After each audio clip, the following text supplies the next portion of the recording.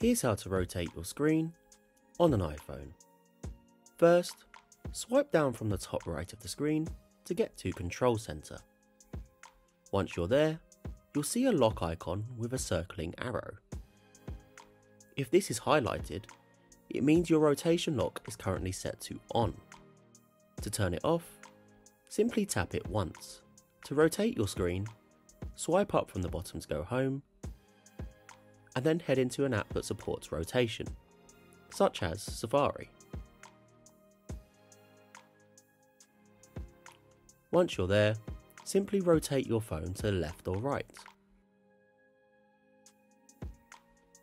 Rotate back to portrait once you're done. And that's it! Subscribe or follow Mozillion for more mobile phone help and tips.